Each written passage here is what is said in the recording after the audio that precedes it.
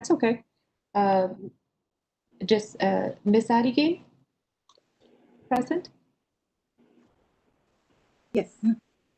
Ms. Doreen Ojeda, Here. Mrs. Hara, Yes. Mr. Ibarra, Here. Ms. Sandoval. Don't see Ms. Sandoval on. Mr. Flores. We don't see Mr. Flores yet. And Mr. Okay. Fuentes will be absent today. That's correct. Okay, thank you, Joanna, and I'm sorry about that. No problem. Moving on to 2.0, our school showcase. I am looking forward to this evening, as are our board members. Item 2.1 is Colton High School. I am very proud to introduce to you Isaiah Duran and Juan Barone. Good evening, President Haro, board members, Superintendent Miranda, and members of the audience. I am a senior at Colton High School. My name is Isaiah Duran, and I am the ASP president. I am accompanied by one of our freshmen, Juan Boran, who is the freshman class vice president, and we are here to present the Colton High School Showcase.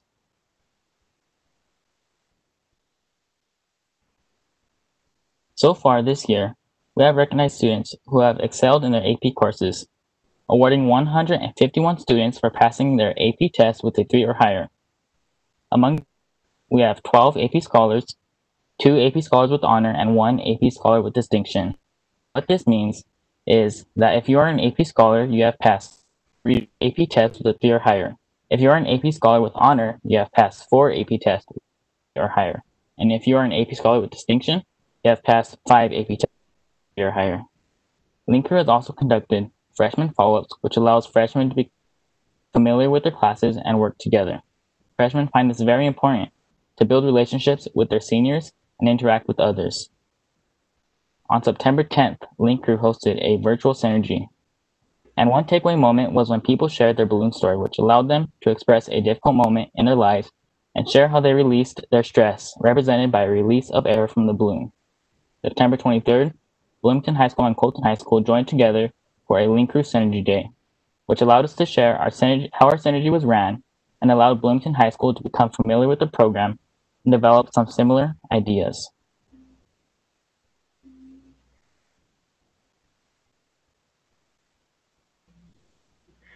For the months of August and September, 34 students were recognized for the Student of the Month award for their academic excellence in the online learning system.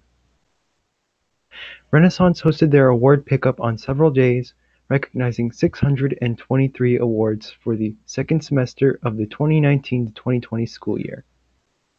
Students recognized for these awards had a safe process to get their awards. They would drive to the school wearing a mask, their awards, take a picture, only removing their masks when necessary, and finally put their masks back on, going back to their car immediately. It was a Monsters Inc. theme, with a cardboard cutout of our very own Mrs. Murphy.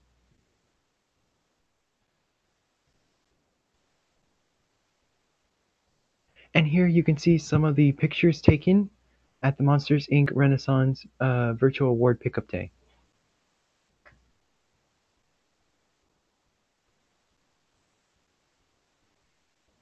For our athletics programs, we were awarded a varsity letter and a certificate for those who played varsity sports the previous year and were able to take a picture with our Monsters Inc. themed background.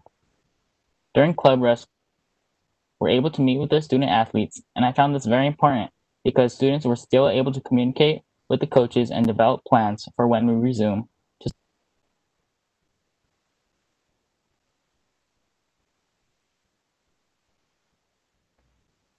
One activity that took place so far that I found really meaningful was the senior sunrise, because I was still able to kick off my senior year, although in a virtual platform.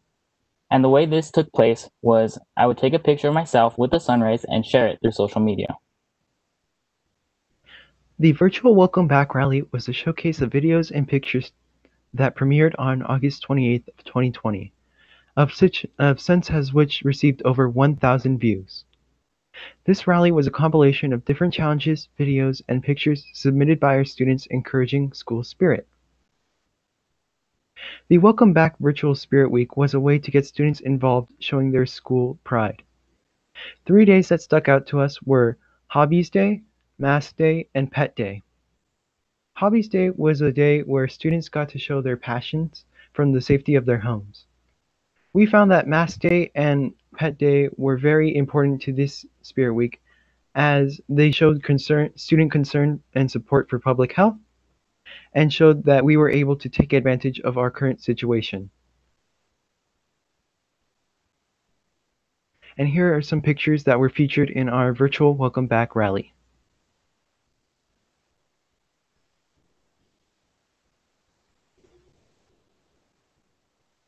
CHS also had a virtual back-to-school night, which allowed parents, students, teachers, and reassuring parents that this year was thoroughly planned, showed available communication options.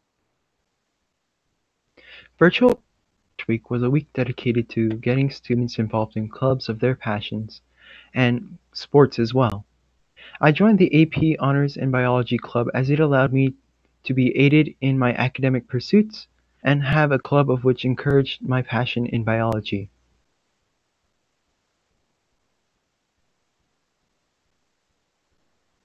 For the months of August and September, students were able to select a staff member that they were deserving of a reward.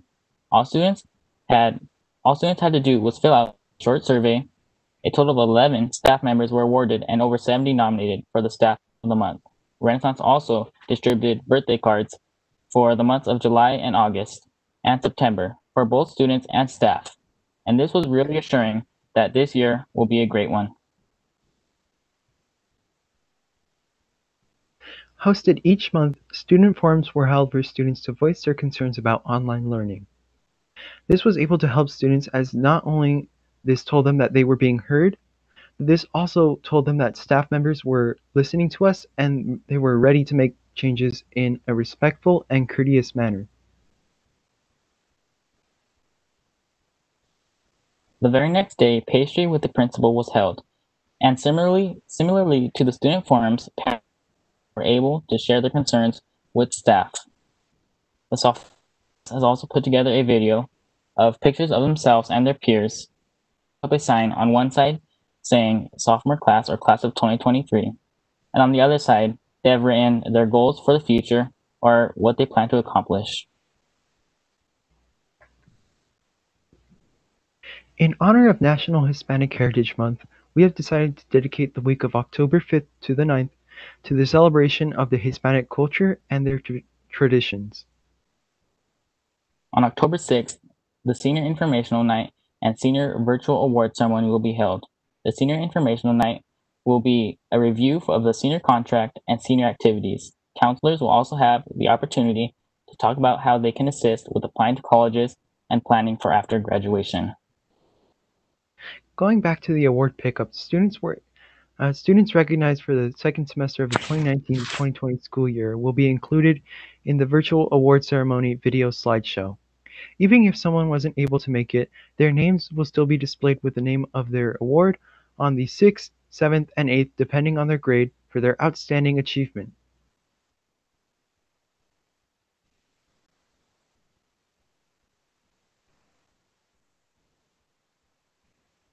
On October 9th, 2020, the freshman class will be hosting their very own virtual game night. This will allow us to have the freshmen meet those in our leadership positions and help us grow to be better leaders through bonds with our classmates. This will also help in making a comfortable campus for all of the students. On October 26th, we will be hosting a Halloween virtual, and this will allow students to share their Halloween costumes and traditions. In November, we have decided to host our Spirit Week on the week of the 16th through the 20th, with the theme of thanks. We also want to give those in need support through White Ribbon Wednesday, a day where we wear white in support of lung cancer awareness, and Food Drive Friday, where we donate to the food drive to those in need. On November 16th, 18th, and 20th, ASB will be hosting drop-off days for our annual food drive, and this really goes hand in hand with the virtual Spirit Week from the 16th to the 20th, leading up to our Thanksgiving week. In December, Link Crew will also be hosting a Cocoa and Cram study session with freshmen. This gives freshmen another opportunity to interact with the seniors and freshmen, and they'll also be able to get help they need in school and whatever else they may have troubles with.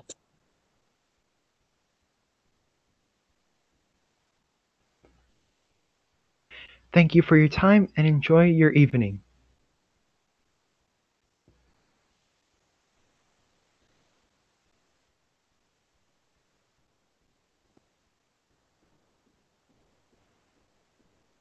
Do any of the board members have any questions or comments? I do. Mrs. Taraheda. Go ahead, John. Thank you so much for the presentation. I must say, one of the most rewarding parts about being a board member is having students come to the board meetings or us being able to go out to the schools to see students. This was a wonderful presentation, but I really miss seeing the kids and the young people in person, and hopefully we'll be able to do that in the future.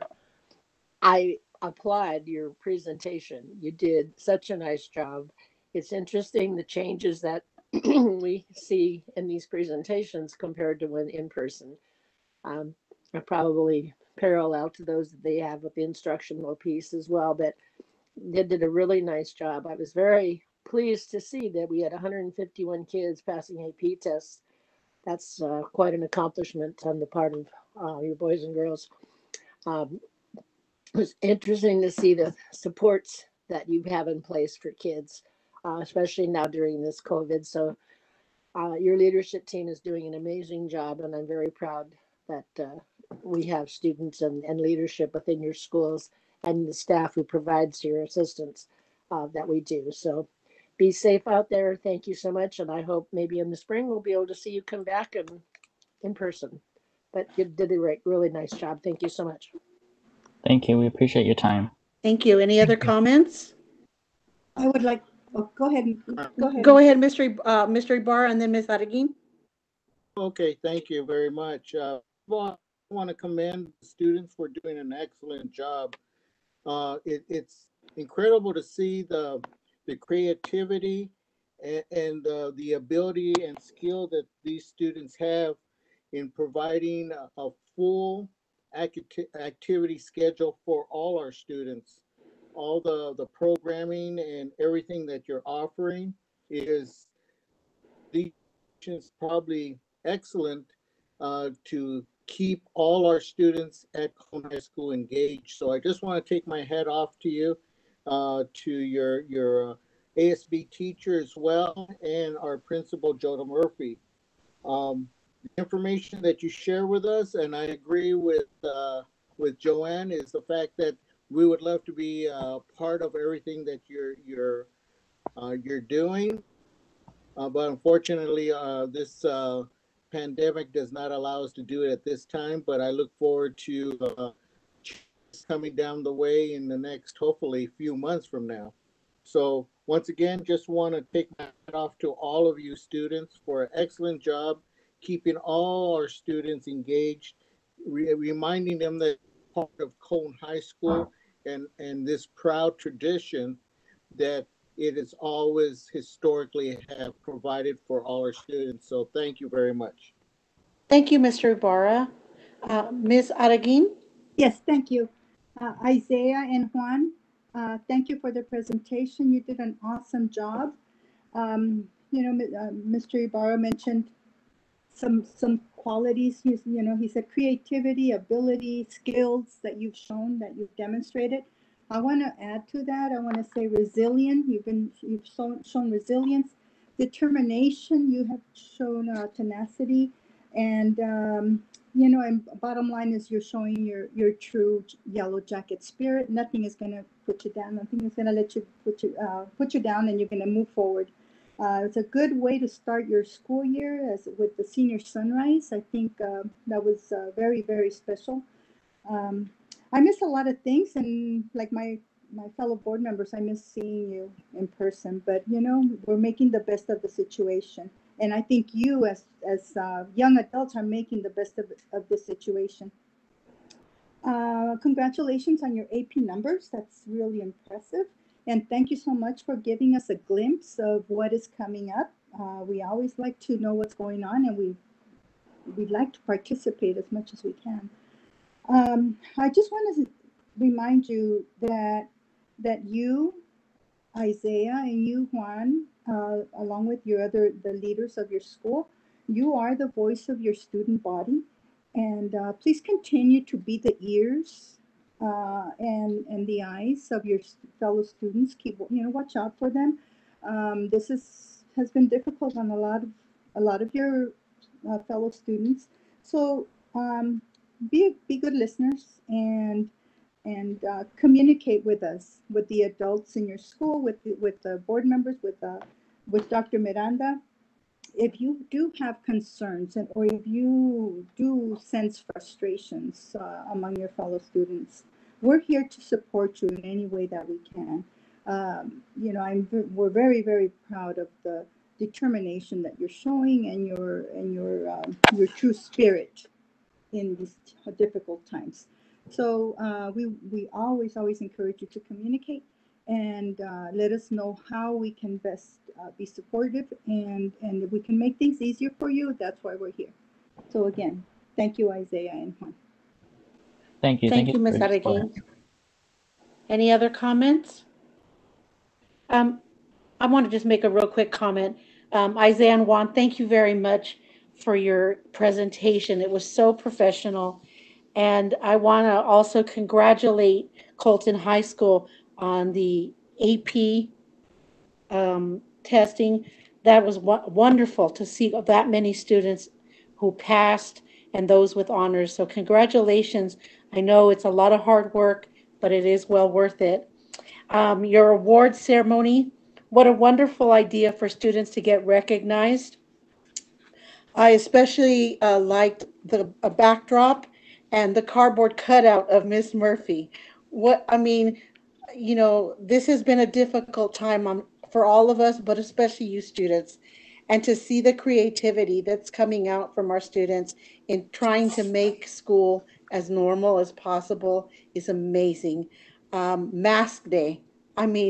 Okay, I know there's all kinds of spirit days out there, but everyone's showing their masks. Like I said, the creativity is great. So I just want to thank you for your presentation, and thank your Mrs. Murphy for all she's doing to keep school as normal as possible during this time. And thank you, and stay safe.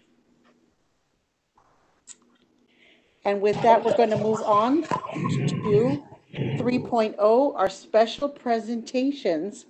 And this evening we have 3.1. I look forward to this all the time as well. Besides our school showcases, our employee recognition. Ms. Harrell, if we could pause here to switch our sign language interpreters, please. Yes, of course. Thank you.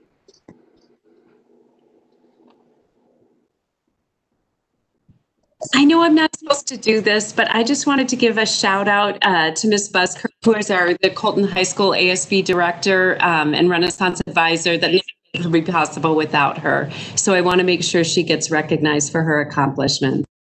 Thank you, Ms. Murphy.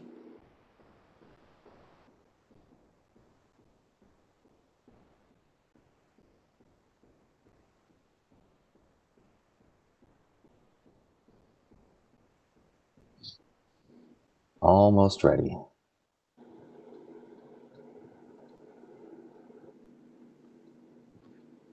Okay, we're all set. Thank you. Director Carlton. Hi, good evening. Good evening, Board President Haro, board members, Superintendent Dr. Miranda, and members of the public. The Human Resources Division is honored to congratulate our September Employees of the Month. To be noticed and nominated among our thousands of dedicated employees speaks volumes to the level of impact they have made on others. All of our nominees and award winners show compassion, motivation, inspiration, and commitment to making our district the best it can be. The winners' names and accomplishments have already been shared virtually, as you can see on the screen. It has been shared with the Colton employees and with the board. It's already been viewed over 4,000 times. Tonight, we would like to publicly reshare the names of our winners. For September, our classified employee of the month is the entire Nutritional Services Department. They were nominated by Ingrid Munsterman. The certificated employee of the month, Christina Cabrera, speech language pathologist at PPS, and she was nominated by the SLP team. The management employee of the month was Elizabeth Jones, assistant principal at Colton Middle School. She was nominated by Veronica Rivera. The education partner of the month was Andrew Burdick. He is an employee at Inland Regional Center and was nominated by Lisa Lennox. We offer a heartfelt congratulations to all of the winners and encourage our CJUSD staff to continue to acknowledge and nominate more of our outstanding employees in the future. Thank you very much. Thank you, Director Carlton. Moving on to 4.0, our public comment. Joanne, do we have public comment this evening? Yes, we do, Ms. Harrell. Public comment number 1, Georgette Villarreal Dulles, special education teacher. Dear members of our board, I urge you to help our families by providing real solutions to the barriers that are preventing many of our students from attending school on a daily basis in this distance learning model.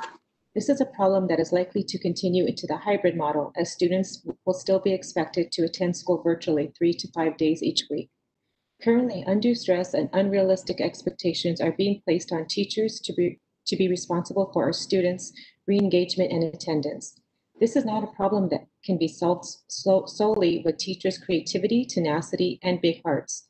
Solutions from the district have not been particularly thoughtful or supportive, resulting in responsibilities being deferred or passed on to other teachers. Simple award and incentive programs seem adequate at best, and an added level of inequality to our most vulnerable students at worst. Overall, stress is building, tension mounting, and our neediest students still not attending. Our teachers need to be allowed to focus on educating our students, not overburdened with endless hours of paperwork and phone calls. Our students deserve to have the resources available to fully participate in the quality, engaging education teachers are spending countless hours creating. Our families need to feel supported. Many of our families who are not attending and participating regularly are citing a lack of reliable internet connection and broadband width as the problems. We offer feeble hotspots and parking lot Wi-Fi while they are supposed to go to work outside the home and monitor student performance inside it. No wonder they feel so alienated from the process. These are hard times, and finding strong solutions is tough. However, adding undue burden on teachers to serve as attendance officers is not a good solution in any case. We need our district to provide reliable solutions for our families. Sincerely, Georgette Villarreal Dulles, special education teacher. Public comment number 2, Yaneth Murillo, CJUSD parent. I attended the LSS Dual Immersion Parent Network meeting on September 22nd. During the segment for parent input, I expressed how much I would like to have access to physical books in English. I asked that when it was possible, could we have access to our school libraries to read with our kids? Children are currently spending many hours in front of monitors, and having the opportunity to read and be away from the computer would be great. Mr. Diaz said school libraries will be open once it is safe to do it, and encouraged us to continue to work with our students. I understand and respect the decision of keeping our schools closed until it is safe to be back. To my surprise, the following day in the morning, who knocks on my door? Dr. Moore.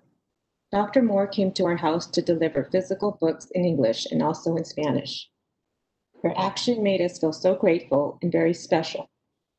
Our principal took the time to listen and do something based on my request.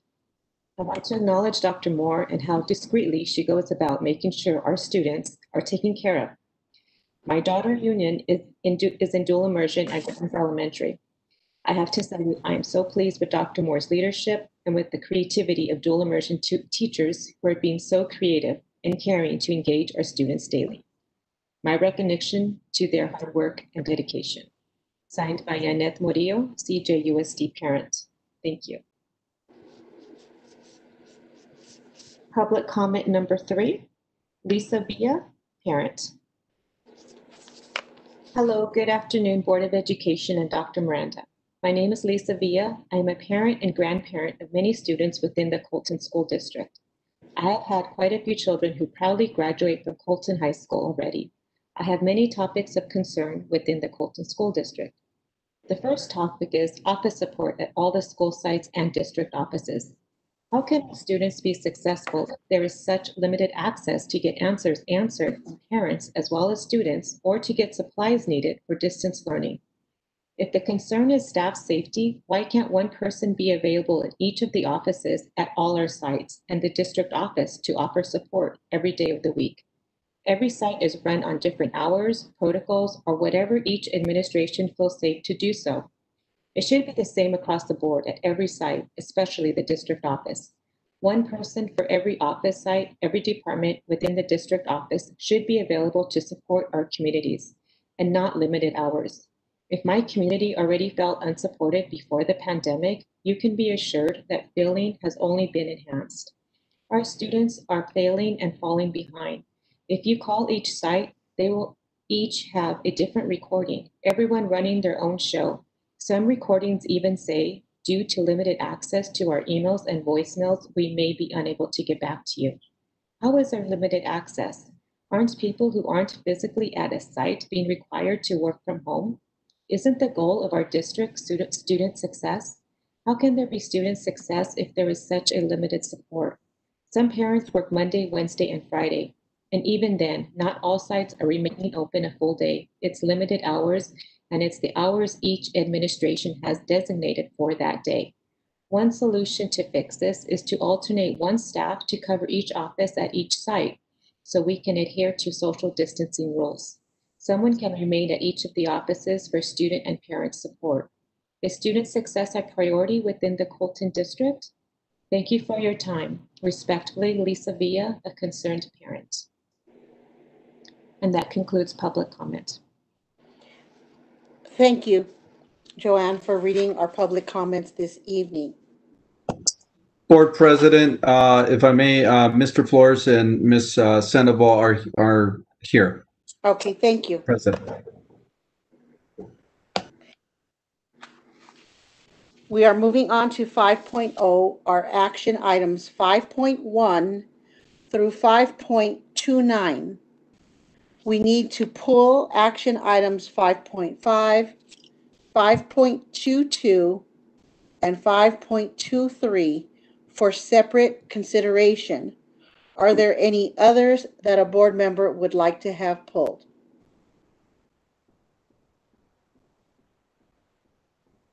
Okay, seeing none. Do I have a motion to approve action items 5.1 through 5.4, 5.6 through 5.21, 5.24 through 5.29? So moved. This is Dan Flores. Thank you, Mr. Flores. Do I have a second? I'll second. Adigin. Thank you, Ms. Araguin. I have a motion by Board Member Flores and a second by Board Member Araguin to approve action items 5.1 through 5.4, 5.6 through 5.21, and 5.24 through 5.29. Are there any questions or comments on any of these items before we vote? Seeing none. Joanne, would you like to do a roll call vote? Sure. Mr. Ibarra?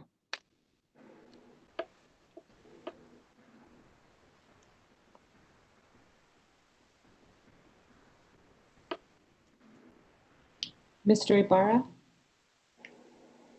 Yes. Mrs. Haro? Yes. Mr. Flores? Yes. Ms. Doreen Ojeda? Yes. Ms. Adigin? Yes. Mrs. Sandoval? Yes.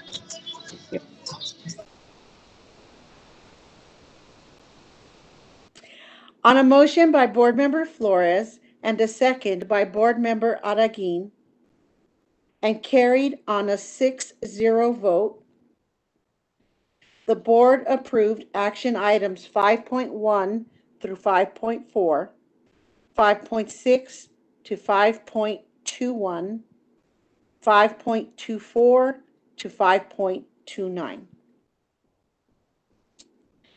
Action item 5.5. The approval of contract between the Colton Joint Unified School District and the Interim Assistant Superintendent of Student Services. Term, Interim Assistant Superintendent of Student Services, Melissa Kingston. The term is September 17th, 2020, and continuing until the Assistant Superintendent position is filled unless terminated sooner. Annual salary, $176,063. Annual work year, 223 days. Vehicle, district provided vehicle for assistant superintendent's use. Fringe benefits. Health insurance, the same medical and dental insurance benefits offered to her in her director position. Sick leave, shall earn the same sick leave provided to her in her director position. And retiree health benefits shall be the same as provided to her in her director position. Do I have a motion to approve the contract between the Colton Joint Unified School District and the Interim Assistant Superintendent of Student Services?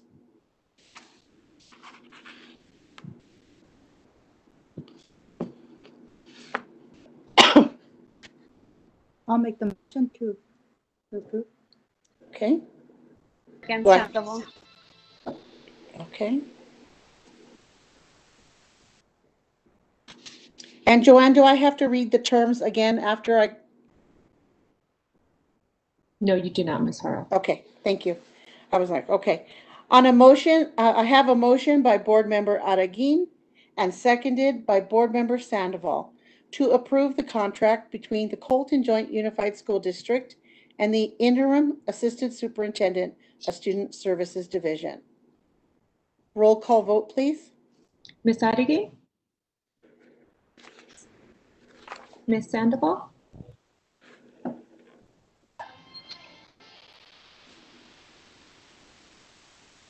Ms. Sandoval? Yes. Thank you. Hello? Yes. Thank you. Ms. Doreen Ojeda? Yes. Mr. Flores? Yes. Mrs. Haro? Yes. Mr. Ibarra? Thank you. On a motion by Board Member Araguin and seconded by Board Member Sandoval, and on a 6-0 vote, the board approved the contract between the Colton Joint Unified School District and the Interim Assistant Superintendent of Student Services Division. Moving on to action item 5.22, the adoption of resolution number 21-11, authorizing the issuance of the Colton Joint Unified School District, San Bernardino and Riverside Counties, California, election of the 2008 General Obligation Bonds, Series E's, and action related thereto. Do I have a motion? So moved. Flores. And a second? Or second. Okay. And Mr. Jensen and Mr. Williams? Thank you, President Haro. Last time we met as a board during the special board meeting for facilities, we presented some information regarding the resolution for Series E. This evening, we have with us Michael Williams, again, our financial advisor, to give us some updated information on the Series E bonds as far as the sizing of that bond will go, and some other related information that will be pertinent to the board. And staff recommends that the board approve these resolutions this evening. And now I'll turn the time over to Mike Williams. Good evening, board members, Superintendent Miranda.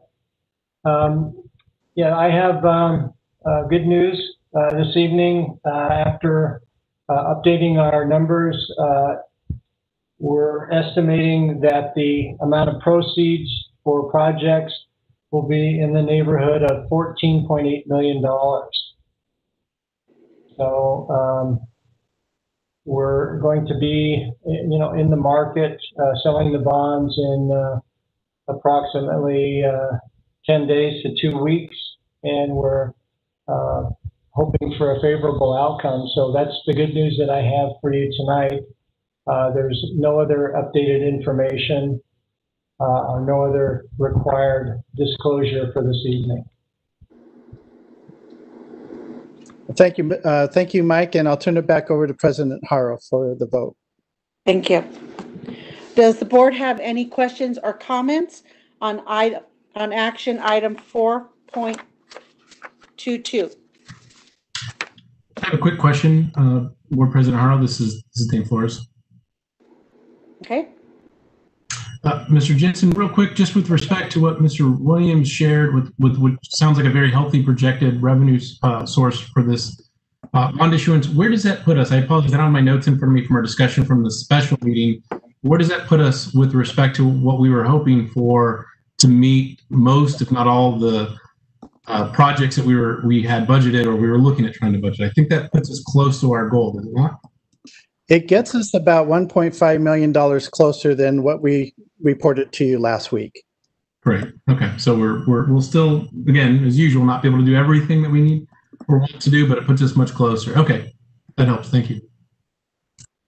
Thank you. Any other questions? Okay, seeing none.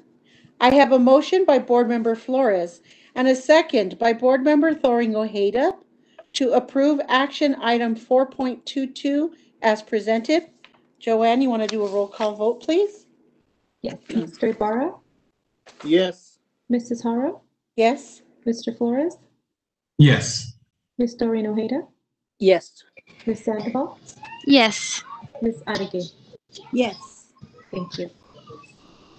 On a motion by Board Member Flores and a second by Board Member Thoring Ojeda, the board approved action item 5.22 on a 6-0 vote as presented.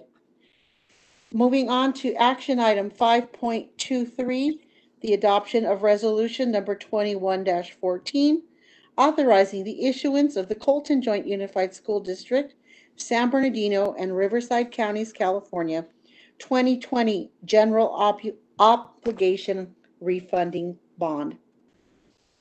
Do I have a motion to approve?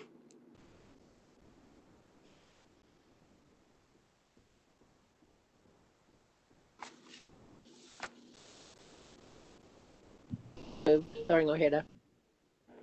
Okay, do I have a second? Second, Flores. Thank you, Mr. Flores. Mr. Jensen and Mr. Williams. Thank you, President Haro. I believe for the refunding bonds, there is no more new information to present to the board. You may proceed with the roll call vote. Okay, thank you. I have a motion by Board Member Thoring Ojeda and a second by Board Member Flores to approve action item 5.23 as presented. Roll call vote, Ms. Joanne, please. Mr. Ibarra? Yes. Mrs. Haro? Yes. Mr. Flores? Yes. Ms. Doreen Ojeda? Yes. Ms. Sandoval? Yes. Ms. Adige? Yes. Thank you. Thank you. On a motion by Board Member Thoring Ojeda and a second by Board Member Flores, and on a 6-0 vote, the board approved action item 5.23. Thank you very much. Moving on to 6.0, our administrative reports. 6.1, approved disbursements. Are there any questions or comments by any board members? Okay. Item 6.2, approve change order for the Colton Middle School cafeteria multi-purpose room project per board resolution number 20-57. Any questions or comments regarding 6.2? Seeing none, moving on to item 6.3. Approve change order for the Colton High School cafeteria multi-purpose room project per board resolution number 20-57. Are there any questions or comments? Seeing none, moving on to 6.4, our facilities update. Director Chang. Good evening, Board President Horo, Board Members, Superintendent Armendariz, members of the public. Tonight, I'd just like to provide the board a quick update, some of the ongoing projects. Next slide, please. So first up is the Colton Middle School NPR modernization. This is one of the board priority projects, and we're getting close to the finish line. The project is substantially complete with some miscellaneous outstanding items, and that we're working on with the contractor, and then followed by the health department approval and sign off. So the left photo shows the modernized dining area with the acoustic ceiling walls, ceiling panels, some new LED lights, as well as new concrete stained flooring. Wow. And to the right are just some of the kitchen area with sparkling new stainless steel kitchen equipment that we're excited to turn over to the nutrition services, as well as brand new walk-in refrigerator, freezers, and big compartment sink.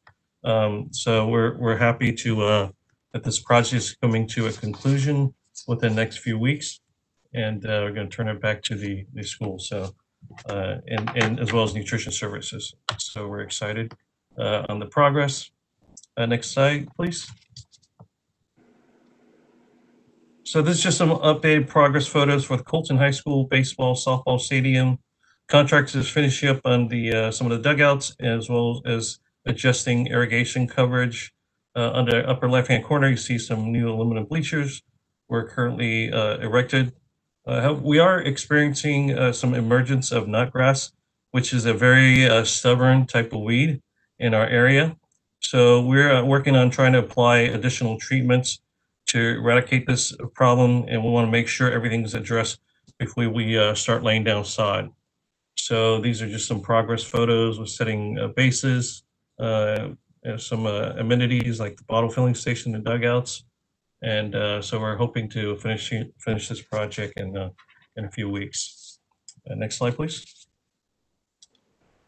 Next up is the Colton High School new NPR building. So these are some progress photos as well. On the upper left-hand corner is the exterior enclosure. The contractor is still continuing to finish the exterior metal stud framing. You can see they're starting to put some exterior substrate right now. Ongoing. At the bottom left, there's some exterior concrete paving that the contractor started as well. And on the right-hand side is the progress photo showing the interior metal stud erection that's ongoing. So the contractor, as you recall, we have some various delays due to COVID. There's also a shortage of concrete. So we're doing continue to work with contract, do what we can to recapture some of the time lost. Next slide, please. Excuse me, can we switch interpreters, please?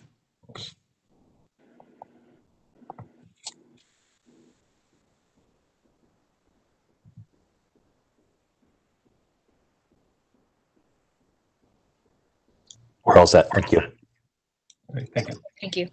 All right, so next project is the Terrace Hill Middle School parking expansion. So that project is on schedule and on budget.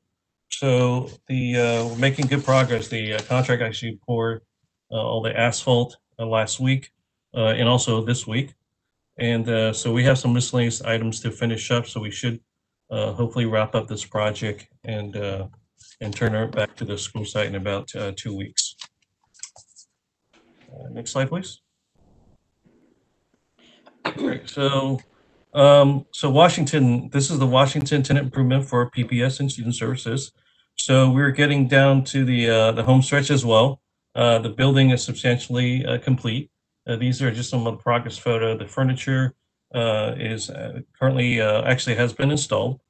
And we're also working on just getting all the building systems set up, all the HVAC programming, and working with IT on getting the network set up and running, and kind of getting our I's dotted, T's crossed to prepare for the staff to relocate in this new facility.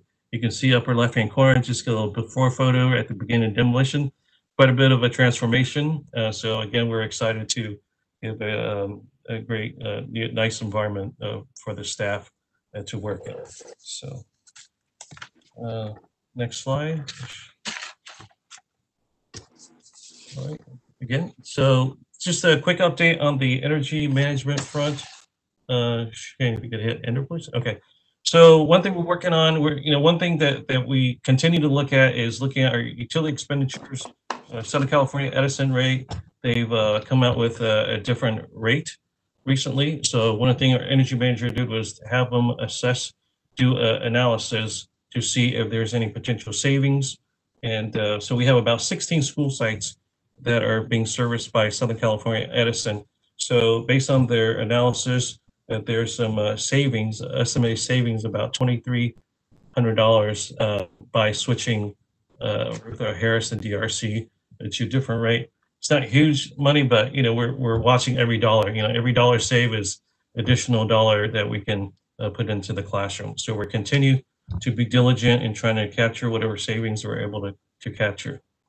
Next, please. Right. Another one is also Colton Middle School NPR building. We've installed some LED lighting for that project as well. So again, we're trying to leverage whatever investment that we have and trying to obtain some seek out any rebates and refunding. So we're getting we just got approved about $1,200 of lighting rebate for the Colton Middle School NPR building as well.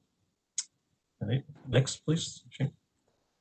All right, lastly, it's just something, a little bit of good news I want to share. Jay Kim, our energy manager, again, he's really diligent in doing his job. I think Dr. Miranda and I, when we hired him, I think if you recall, one of the things we told him that is you have to pay for your salary, the savings. So again, he continues to do so, and you can see recently he's been doing some audit of the utility bills for about 9 campuses in the city of Colton, and he was able to identify about $28,000 of overbilling from March through May of 2020. So he has several meetings with the city of Colton. They went out and did some site visits and analysis, and they did acknowledge that there was overbilling, and they promptly credit back that amount back to the district. So again, kudos to Jay Kim. And this concludes my update. Lord, have any questions? Any questions or comments for Mr. Chang? I just have a comment. I just thank you very much, Owen, for the presentation. You and your department are doing amazing things. So I just want to say thank you. All right. Thank you. Any other comments? This is Mrs. Athario Ojeda. Yes. Oh, and I just want to say thank you for all the hard work your department is continually puts out.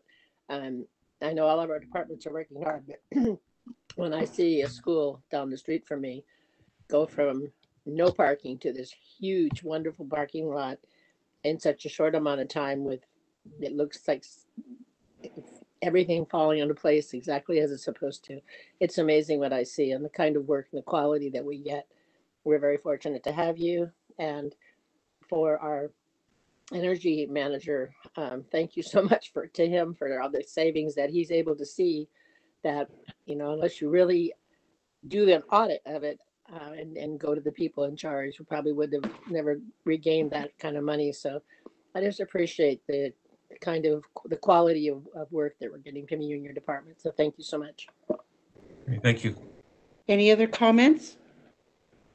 I want to just say that I have not been out much with this COVID. However, I was out putting signs out, and I was up in Grand Terrace and was able to see what Ms. Thoring Ojeda is talking about. I was so amazed looking at that parking lot. I mean, I know it's just a parking lot, but to the teachers and the parents over at Terrace Hills, when we do get back to school, that is just going to be amazing. It's because that school needed it desperately. So I too wanted to say thank you after seeing that in person. That was great. And also to Mr. Kim, I just, I know it was a joke that he had to pay for his salary, and he has just done such a phenomenal job. And please let him know how much the board appreciates. And like you said, the $2,000 here, there, $1,000. We need to save every dollar we can and put it back in students' education and not on light bulbs. So whatever it is, wherever we can save those dollars, then that's what we need to do. So thank him from us. All right, we'll do. And thank you for your presentation. All right, thank you. Thank you very much. Moving on to 6.5, our budget update. Mr. Jensen, you're on again. Well, thank you, President Haro. Good evening, members of the board. Superintendent Miranda, Executive Cabinet, our staff and faculty, and our honored guests who are online. This evening, I wish to talk about the new metrics for COVID-19 that state has published and our plan to bring back staff and teachers in a safe and orderly fashion. Next slide, please. On August 28th, the state revised its 4-stage plan to reopen the economy with a blueprint for a safer economy. Shane, please open up the link at the bottom.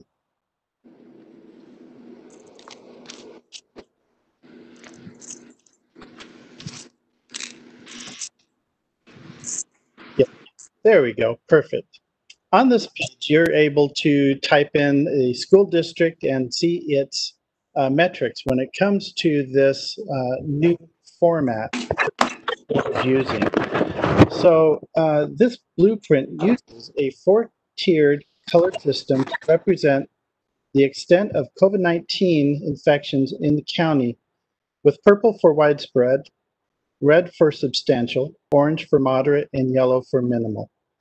To move from purple to red, a county must show for 2 weeks their new cases per 100,000 residents are below 7, and the positivity rate for all COVID-19 tests given are under 8%. Next slide, please.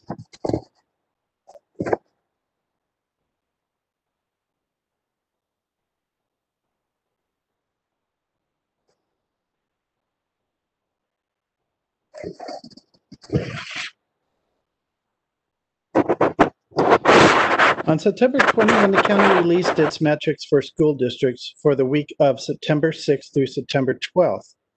The data lags about 2 weeks behind, and maybe more up-to-date information is available than what I'm showing here tonight. But as of 9/6, CJUSD is now down from number 1 or 2 in the county to number 14 out of 33 districts. And we're showing excellent progress of about 5.7 new cases per day, which is considered to be in the red tier. However, both metrics, the one for the number of new cases per day and the one for the positivity rate for tests, need to be in the red tier for 2 weeks for the entire county in order to move to red. Not the entire county as far as districts go, but for the county as a whole.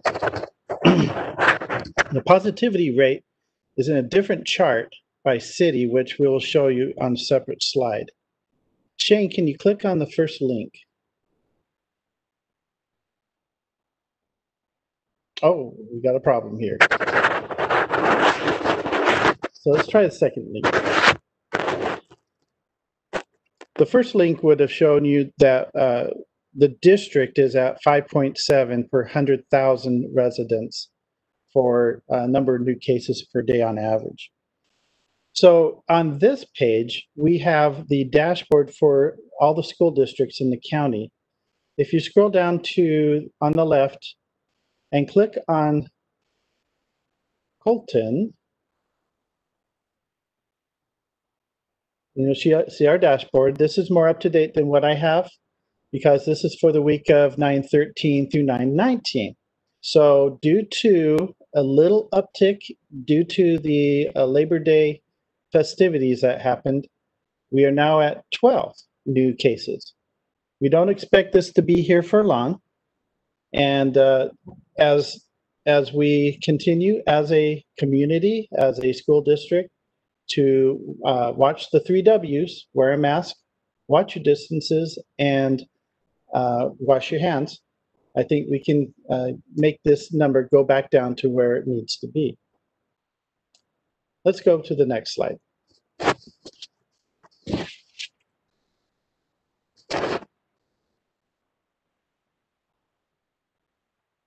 On this slide, I'm showing data by city served by CJUSD during the same week, started 6/9/6 that I showed you on the previous slide. Shane, click on the link at the bottom and scroll to page 2. So the numbers on that slide, this is where they come from.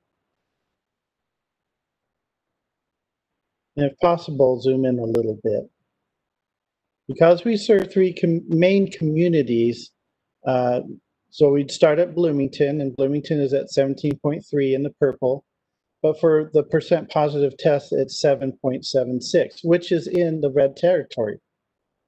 If we go down to Colton, we'll see that both metrics are in the purple for now, but slightly above where we need to be in order to be in the red section. So we're very close to making it there. And then Grand Terrace, of course, the third one on the list. A little bit closer to where we need to be. We need to be at 7 for new cases and 8% for positive tests. Okay, let's go to the next slide. So next we're going to look at the San Bernardino County Department of Public Health COVID-19 dashboard. The web address is shown here for your, if you want to access it yourself. They have both a web version for your desktop and one for your mobile device. So Shane, if you could click on the link, we'll go through each of these tabs shown here.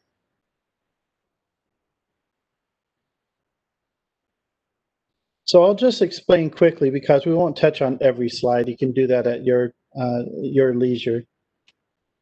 But at the bottom of the page, we have the confirmed cases in both summary and detail format, the number of deaths in the county resulting from COVID-19, percent of testing that's taking place, any outbreaks that occur, hospital census and ICU census, number of available ventilators, and our skilled nursing facility status.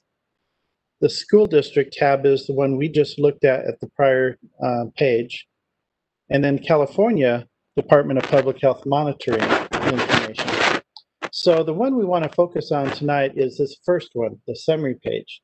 The upper right-hand side, the green bar graph shows the extent of the COVID-19 during the height of the season.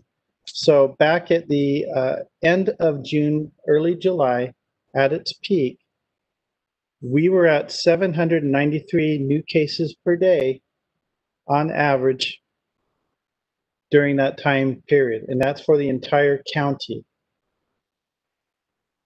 That equates to about 36 new cases per 100,000 per day. Now, if we go down to where we were about a month ago on September 7th, we were at 152 on average. And this is I'm talking about the white line, which is a 7-day moving average. Over the past 7 days, it was 152, or about 6.9 new cases per 100,000 residents, which puts us in the red territory if that were to stay. That was the low point.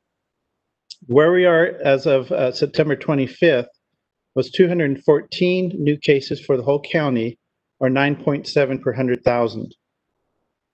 So there was a little uptick due to the Labor Day festivities, as I'd mentioned earlier. Okay, the other tab I would like to point to is the testing tab. We go to testing, see on the left-hand side, it tells you the percent positive rate for the county. So the county is still slightly above 8% where it needs to be in the red area. Okay, so let's go to the next slide, please.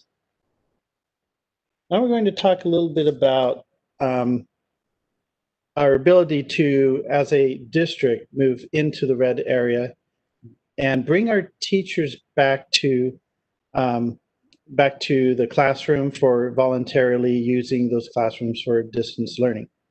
So I reached out to the director of the San Bernardino County Department of Public Health, who's Corwin Porter, about guidance on the metrics for allowing employees back to work. Based on the case rates for COVID-19 in our district, Mr. Porter had no objection for staff to return as long as they follow appropriate COVID-19 protocols, which have been distributed in electronic format yesterday in the form of the COVID-19 Employee Handbook, as well as training on the handbook. Next slide, please. Now, with the previous information in hand, I would now like to present a plan for allowing our teachers back to the classroom for distance learning instruction purposes. And of course, this is on a voluntary basis. It's not mandatory. So in getting ready to return, we had to develop a COVID-19 employee handbook with all the protocols necessary for staff to return. And again, this was distributed yesterday, and the training has gone out to all staff. Training on the handbook has a due date of October 30th to complete it. Returning of M&O staff and site admin to prepare for the coming of teachers back to the classroom. And I think this is important because maintenance and operations need to be on hand to ensure that there's disinfecting going on at the site, and the site admin and the office staff are there to support the teachers and the public when they need to come to the offices. So we need to have staff there on site 5 days a week for as long as the teachers are in the classroom. Then we can bring teachers back to the classroom for distance learning on a voluntary basis. The COVID-19 response team has been in place for about a month now, and it is composed of our district nurses, 4 of them, 1 for each cohort and 1 for the district offices, to serve as sort of a hotline to report potential exposures and provide directions to staff for possible exposures at the sites and the need to disinfect the facilities if so. We also are putting in place a new improved exposure reporting system, and I want to give my thanks to Shane Pinnell for spearheading this using a program called Laserfish that allows us to build an automated type system that will allow principals and directors to report a potential exposure at the site or in their department. And it goes through the system of being reviewed by nurses, being reviewed by the COVID response team, and then going out to the to be disseminated to those who need to have that information. In addition to what we're doing for teachers returning, we also want to expand nutrition services to 8 more sites for a total of 17 sites plus our central kitchen. We also want to provide flexibility for those who can work from home. And for those who cannot work from home, now that we're moving to a 5-day work week, they would have available the Families First Coronavirus Relief Act leave if they're not able to work from home. Next slide, please.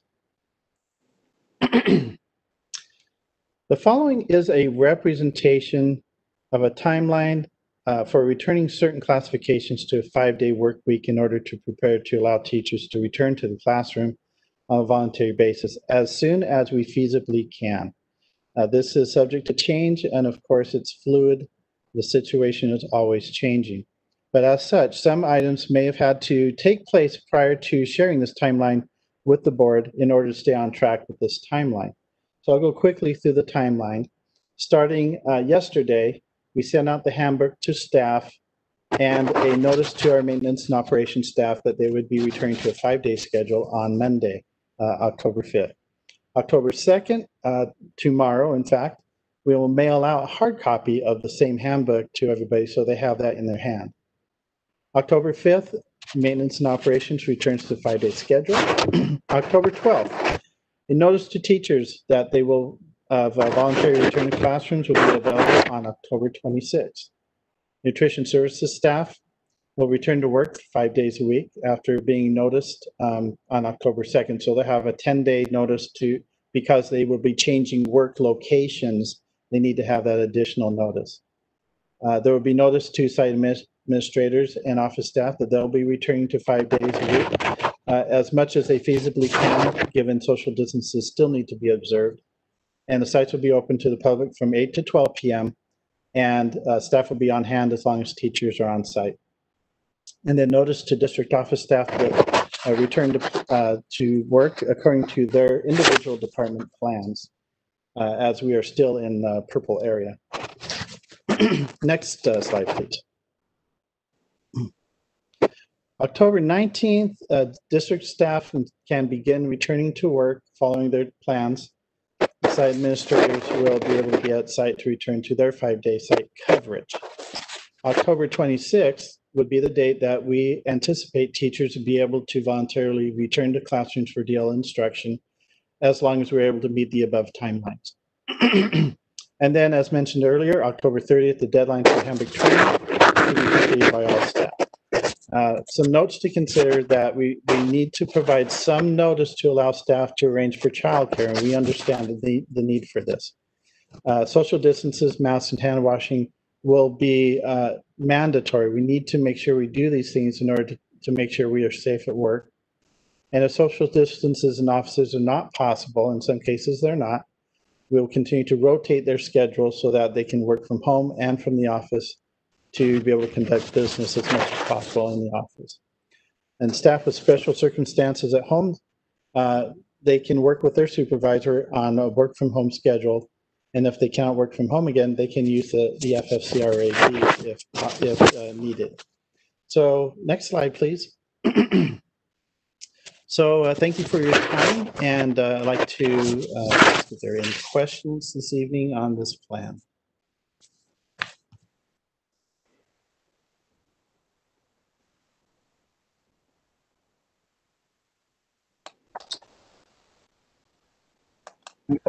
Ms. Haro, can you hear us? Sorry, Ms. Harlow, you were muted. Me. Okay. I apologize. No. Does the board have any questions for Mr. Jensen? This is Mrs. Thornhill. Yes. Thank you, Mr. Jensen. I'm wondering if we could get a copy of that paper so that we could look at it to understand it, because I know people are going to be asking me questions and it's easier for me to see it. There's so much information here, and I thank you so much. It'll take a little time to go through and truly understand it for me anyway. But thank you so much. This gives us a kind of a preview of what's to come, so I appreciate it. Absolutely. And I'll make sure everybody gets a copy of the presentation and the proposed timeline. Okay. Mrs. Harlow, if we could pause here to switch interpreters, please. Yes, of course. Thank you. Ms. Haro, if I can ask that if the panels, and I should have said this earlier, if you can hit mute on your end when you're, obviously when we're not speaking, it's creating some. Oh, I was on mute. No, not you, not you. Oh, okay. Except you, Ms. Haro. You're fine. No, there was, I think there's I'm not sure who it is, but there's significant feedback and so. No, I heard that too, so. Okay. It was hard. It was difficult to hear some of the comments. And so, anyways, thank you. Thank you. Respect on the interpreters now. Thank you. Thank you, Shane. Okay, so going back to Mr. Jensen's presentation, does any board member have any further questions? Wow, I'm surprised. Okay. So and I don't want to assume anything. My question is these timelines are being worked over with our unions. They've already been told the same timeline that you gave us, or is this something we have to we still have not done with? You are correct. I did go over these timelines with both union leadership. and they gave their feedback, and they had their opportunity to point out any questions that they had, and we answered those questions for them. So what you see tonight is so far what's been reviewed by them and by the executive cabinet. Okay, good. And I'm really, I know that the board has been asking and asking and asking to have teachers come back who want to come back, not everyone, to do their distance learning teaching from their classroom where they need to be. And I know it's been a sore spot because we haven't gotten them in there sooner, but I like that now we have an actual date with a timeline and also the reasons why we have not been able to do it. We still needed to be safe. So I really, really appreciate all the thought that went into this presentation, not just for the board, but for those public and teachers who are out there listening, that to know that we are working on it and it's coming. It's coming. Just hold on and we're there. So thank you, Mr. Jensen, for your presentation. I really appreciate it. You're welcome, President Haro. Okay, moving on to 6.6. We have no ACE update this evening. And item 6.7, we have no CSEA update. Item 6.8, no MAC update. And item 6.9, no ROP update because we have not had a meeting. And moving on to 7.1, our superintendent's communique. Dr. Miranda. Thank you, Ms. Haro, and board members. Good evening, cabinet and members out there online who are watching us. First of all, I just want to start out and just thank all of you again for your patience. We're still dealing with challenges with the widespread pandemic. The numbers and data starting to look a whole lot better, as Mr. Jensen spoke about earlier. So I can reassure you again that cabinet, the leadership team, with the guidance and direction of our Board of Education, we've are going slow to go together and to go cautiously to ensure the safety of our employees and paramount number one, our students. To get to the point, we want them back ASAP. And certainly we're working towards that goal. And so anyway, so with that, I'll start with my first slide this evening on here. If you can go to the next slide, Shane. So just wanted to start with the Citizens Bond Oversight Committee. I wanted to share this opportunity out to the public. We are in need, business services who oversees the Bond Oversight Committee, and certainly some of our board members have served in this role. It's a great opportunity to our members of the community to serve on our Measure G Citizens Oversight Committee. I've had the privilege of being on that committee. It was facilitated by Owen Chang, Director Chang, and it's a really great committee to be part of because we talk about the wonderful facility projects, as you can see, everything that's been accomplished.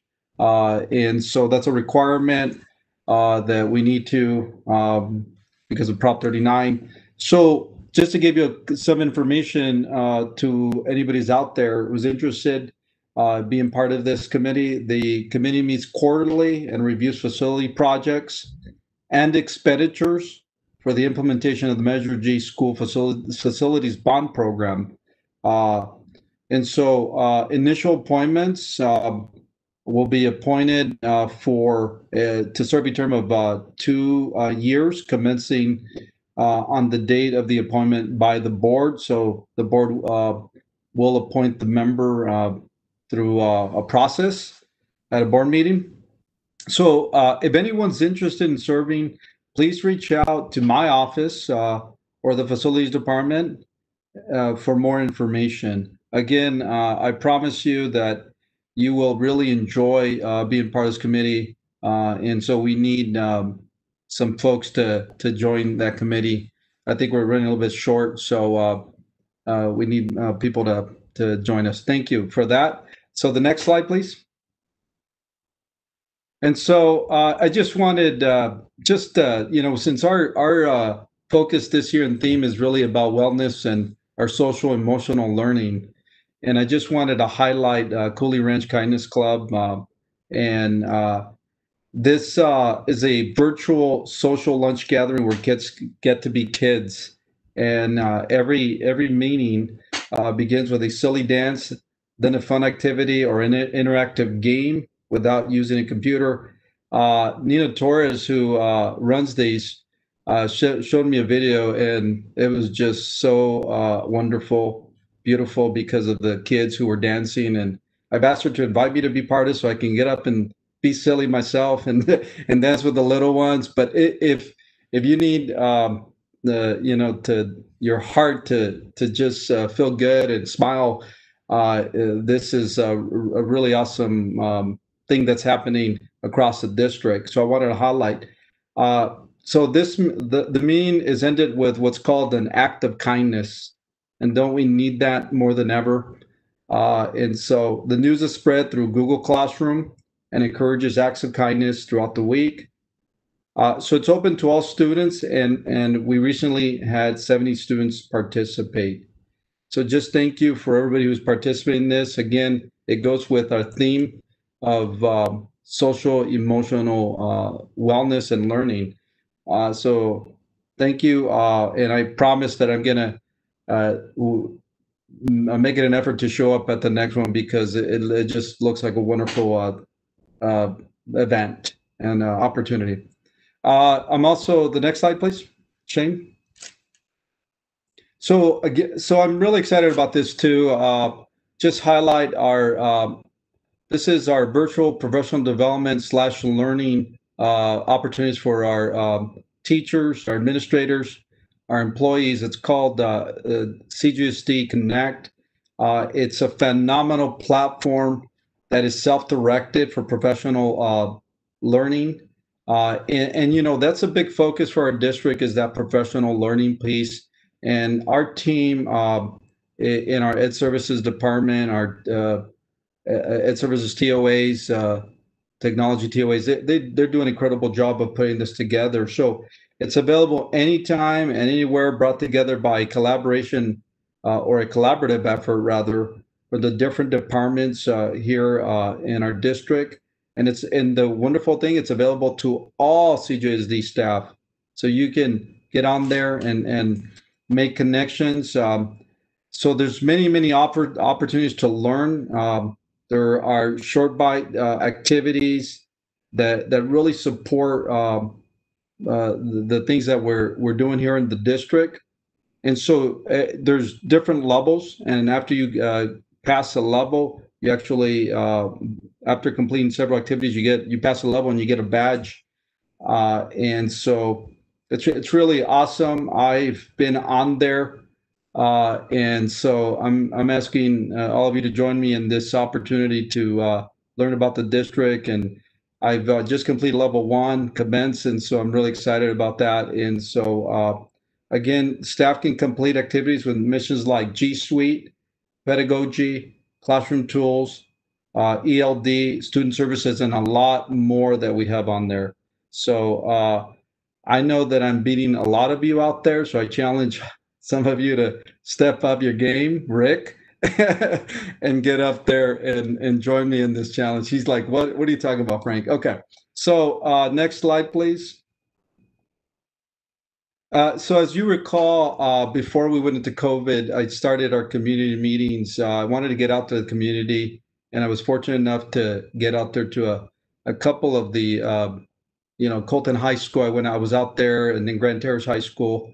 And so because of COVID, we had to pivot. So obviously everything's virtual, but I'm excited that this month I will be hosting 2 community meetings, one in English and in Spanish. I'm fortunate to be bilingual, so I will conduct the second one in Spanish. So the community meetings are an opportunity for me to present the state of the district, to communicate with our parents, our community members. We're going to have staff participate, field questions from the community. and I'll be sending out more details. So I want to get out there virtually and get to meet a lot of you out there. So I want to continue with that. And then the last thing that I want to talk about tonight is just again thank you. Again, our theme CJUSD cares. I'm proud to be a part of a district that really values the safety, the emotional, of our employees, our students, our community. We really do care about all of you. And so, we've been in this virtual environment for a while now. I mean, 8 months. I mean, it's been a while. I just want to extend again my heartfelt thank you to all of the staff, the teachers. You guys are doing amazing things out there. I know it's not perfect, but we don't want perfection. We want perseverance. We will get there. It's going to be okay. And I'm just proud of everything that's going on. And I'll end with that. Thank you, Board President. I'll turn it back over to you.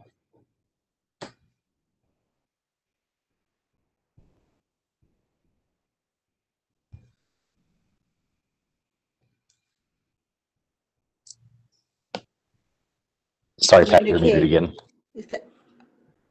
I'd like to see, Dr. Miranda, thank you very much. And when you do that dancing with the kids, we'd like to see that video too. Moving on to our board member comments. Board Member Ibarra.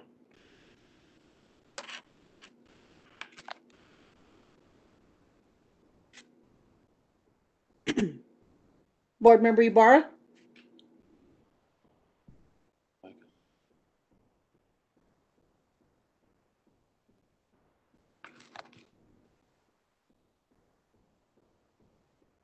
Can you hear me, Shane? Yes, I can hear you. His mic is not muted, but he's not coming through right now. Okay. I could check in with him. Okay, I'll go on to another board member, Okay. and then we'll come back. Board Member Thoring Ojeda. Pat? Board Member Thoring Ojeda? Yes, I'm here. Can you hear me? Oh, yes. Okay. We're ready for your board member comments. I'll start by, I heard loud and clear from the special ed teacher who shared her solution on needing more help with solutions to barriers of attendance. I'm hearing a lot about the engagement records and how time consuming they are, and I know that we're required to do those.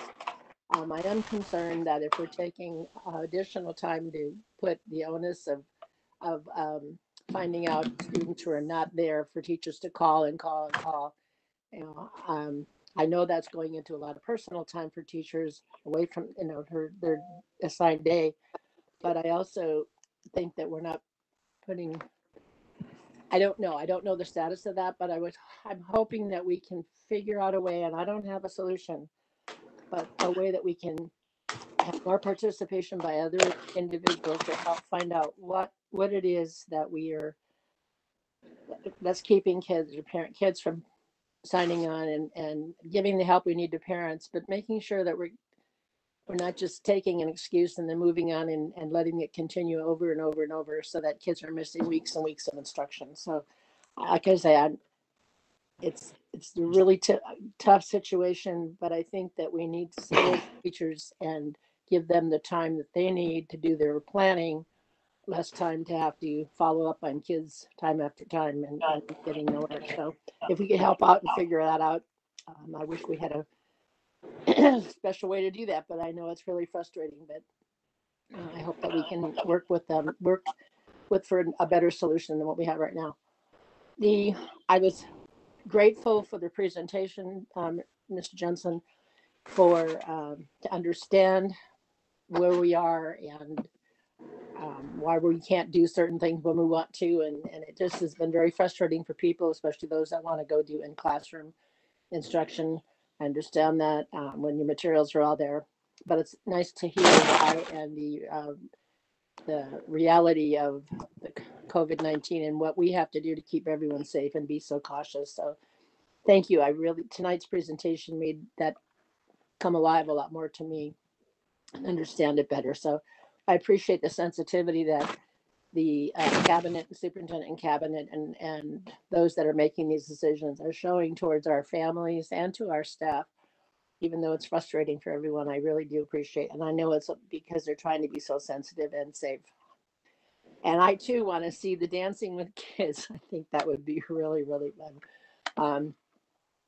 I'd also, when you have the virtual community meetings, I would appreciate having that put on our calendar so maybe we could join in and listen to those. And Absolutely. the CJUSD Connect, I'd like to know how to, that we might be able to go in and look at some of that as well. I think that'd be great. And my final thing is tonight to all of our awardees that we had for employee recognition. We have so many wonderful people working for us. We certainly appreciate each and every one of them. But to be recognized by the entire, as a representative for your division, your classified certificate or community or management, it's quite an honor, and I applaud those. This month, especially our nutrition department as a whole, they have been working so tirelessly to get food to our families, and what greater service can happen right now than to help those families who really are struggling just to feed their kids. So I appreciate everyone. I congratulate everyone who was given the recognition tonight. And all I have to say from there is be safe, everybody, and eventually we'll get back to school, I hope. Thank you, Board Member Thoring Ojeda. Board Member Ibarra. Thank you, Pat. I'm back. Just want to say that, first of all, I think this was an incredible meeting. I think that at least for myself, I've learned a lot about what's going on in the district, in the sense that there are so many individuals out there providing excellent service above and beyond. Our students providing the creativity in ways that we have never had to do before, but to reach out to all the other students in every high school and with throughout the whole district, I think it's just amazing what they've been able to do. Our staff, though I know nothing is perfect and there's still some struggles out there, are giving their high percentage in trying to make this distant learning work. And just like what Joanne says, I hope that soon we'll be able to bring everyone back, hopefully.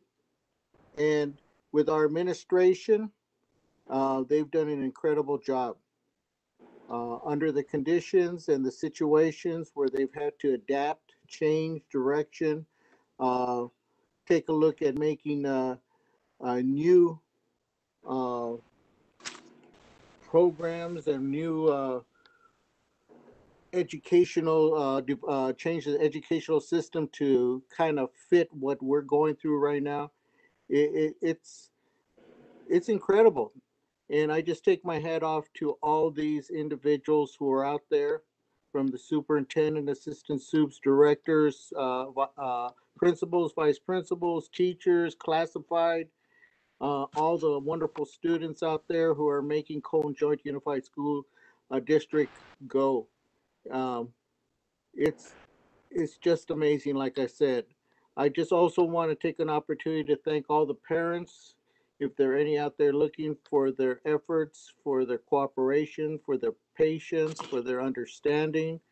This has not been easy by any means, but as you take a look at some of the things that we have been able to accomplish throughout this period of time, very short period of time, really, relatively, I think we've done an excellent job. So just want to leave with that note. I'm hoping, like everybody hopes, that the report we received is indicative of what's coming down the road. And if everything goes well, we'll be able to implement that. Thank Mr. Jensen for delivering that report and all those who assist him in putting that together. And I know that we as individuals, school board members, in our own in our own way, have been out there encouraging people. I know that each and every one of us have heard the question, when are we going to open the schools? And I know that because we are all professionals, we've given them encouragement, we've given them hope, and we've given them transparency in a way that I believe that our communities will be comfortable when we get to the point knowing that Cone Joint Unified will do it in a safe and responsible manner. And with that, we'll be able to move forward, hopefully sooner than later. But once again, just want to thank everyone. It's incredible the AP scores, how so many students, 151 students, can accomplish so much under these conditions. This just takes my hat off to the students, their parents, the educators, the teachers, everyone involved. So that's just wonderful. So with that, Pat, I just want to wish everyone well. Continue staying safe, and we'll see you hopefully soon. Thank you. Thank you. Moving on to Board Member Arreguin.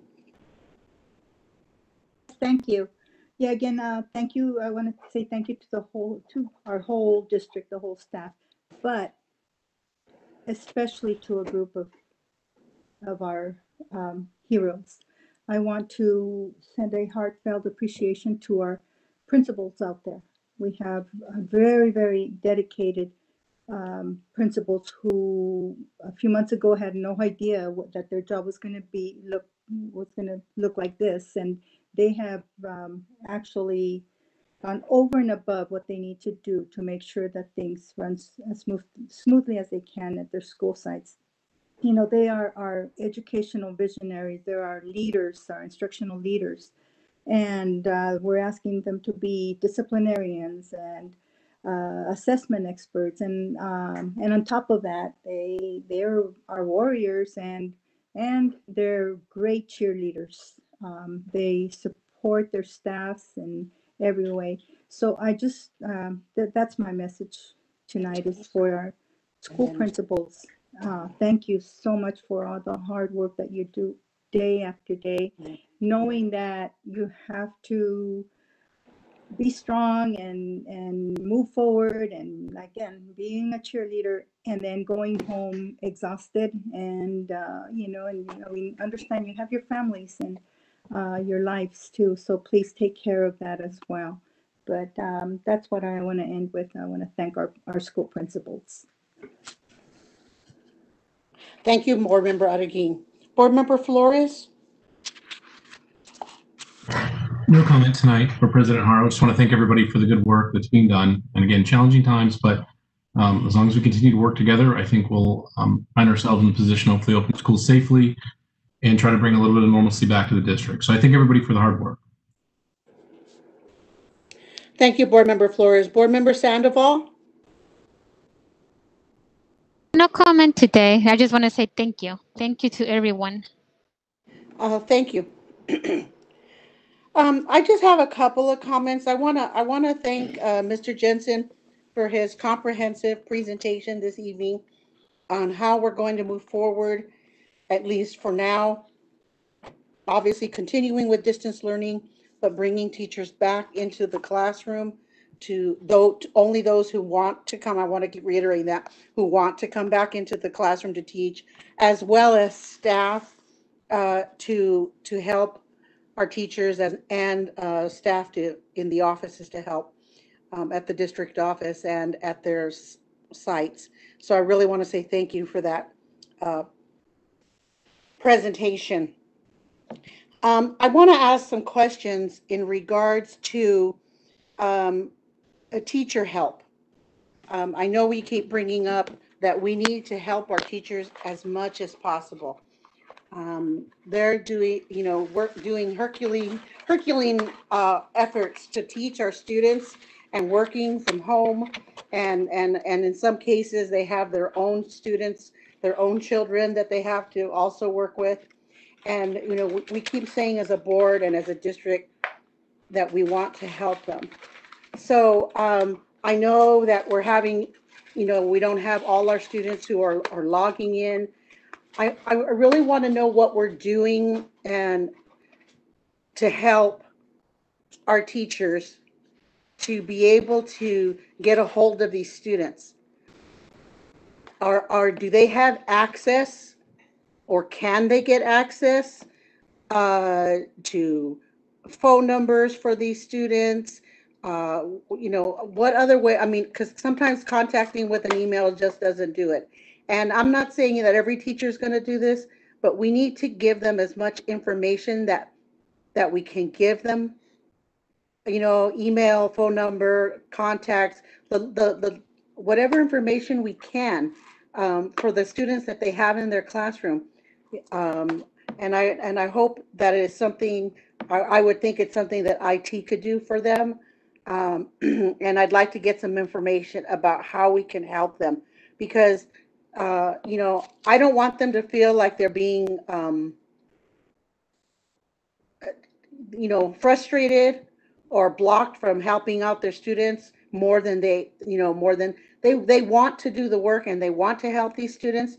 And it has to be frustrating when you have a classroom and not all the students are coming, and you don't have a way, excuse me, to get a hold of these students, or even more than one way to get a hold of a student.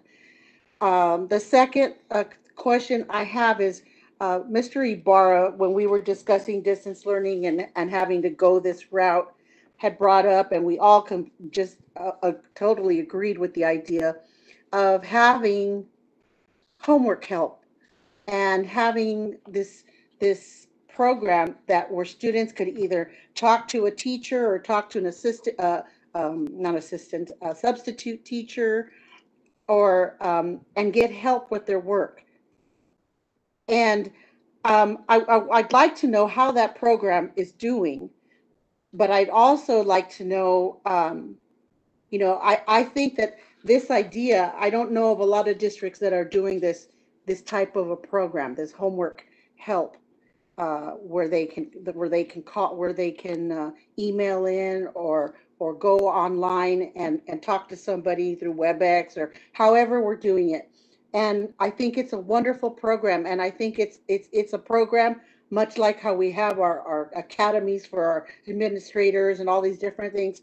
I think this is a top-notch program that we can grow on even after COVID is over.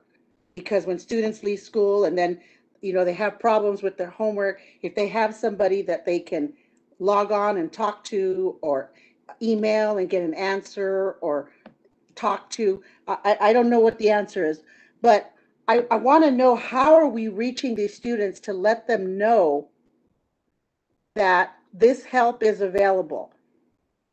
How are we reaching the parents and letting them know that this is available? You know, I know that, you know, we have the usual outlets. We use social media. We have, you know, Class Dojo, or we have whatever it is that we're using. I know that it's something that I really want to see this work for our students. So I want to know how many students we have are taking advantage of it, because I think that'll tell us if it's working or not.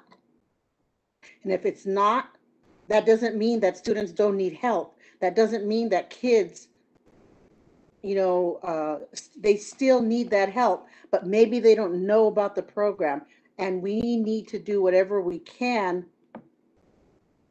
so that they do know about it. So I'd like to find out, how are we promoting this program?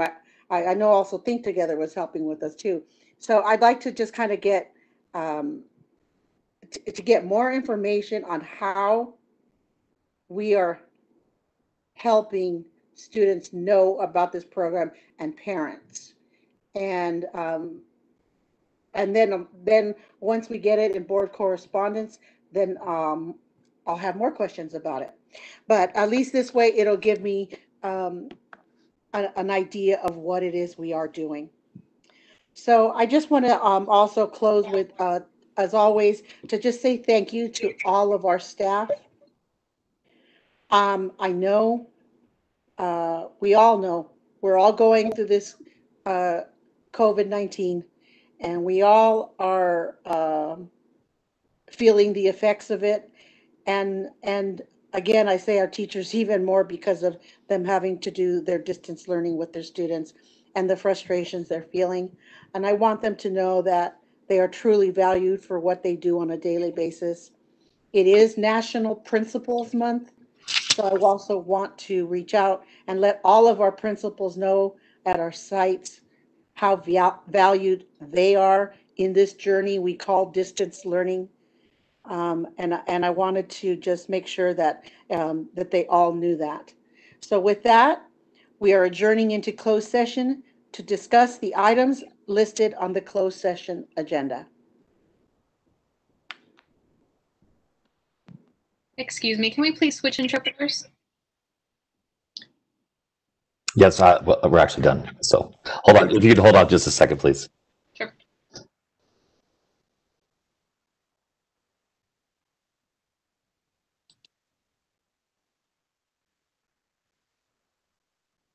Joanna, we're good to release the interpreters?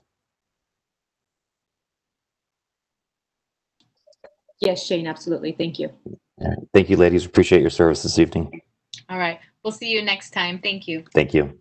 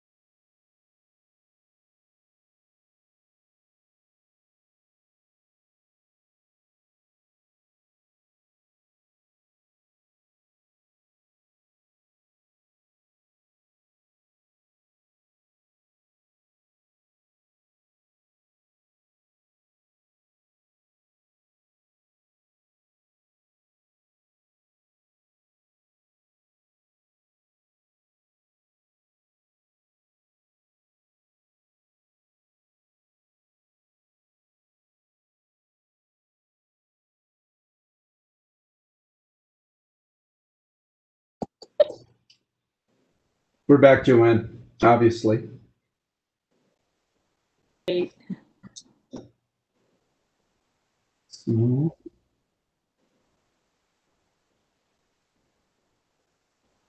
I apologize. I had a hard time when I went in to start the meeting. It wasn't doing anything. I thought, oh gosh, so I had to click out, and I went back in, and I went in.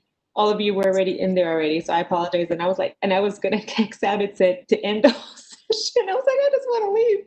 So I apologize for that. I Oh, thought no, everybody was waiting on me, and everybody was already in there. No, I was able to start the meeting. Okay, so that's good. So yeah, we'll just be calm. Okay. Yeah. Yeah, I don't know what happened to everybody else. No. Well, I'm here. Oh, hey, Frank. We're still waiting for Pat. Oh, there she is. Hey, Pat. Mr. Barb. Miss Sandoval, you on? Mrs. Harlow, can you hear us? Sandoval. Oh, thank you, Miss Sandoval. And I think Miss Ottigan, are you on the phone? She was having some problems with. No, we don't have any call-in users. Okay. Mrs. Harlow, you're still muted.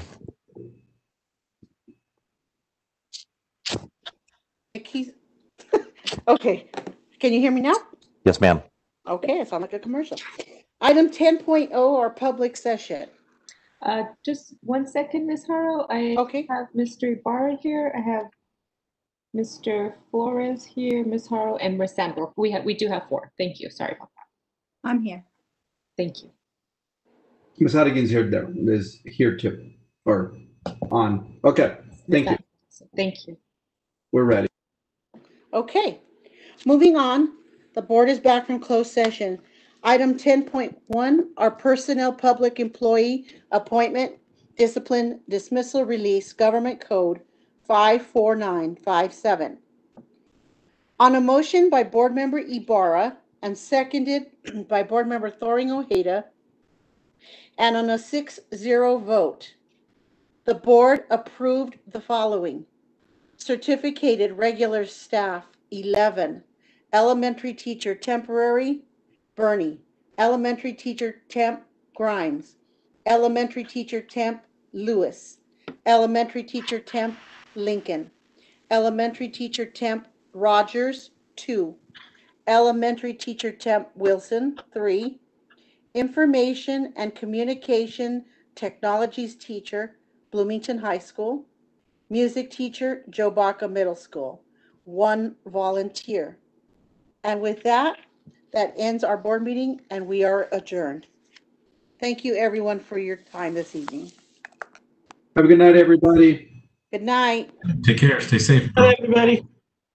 Good night. Thank you. Good night. Thank you, Joanne. Thank you, Miss Dr. Miranda. I'll see you tomorrow. We'll see you tomorrow. Okay. Everybody. Good night, all. Good. Hi, Missy. Bye. Thank you. All right. Enjoy your evening, everybody.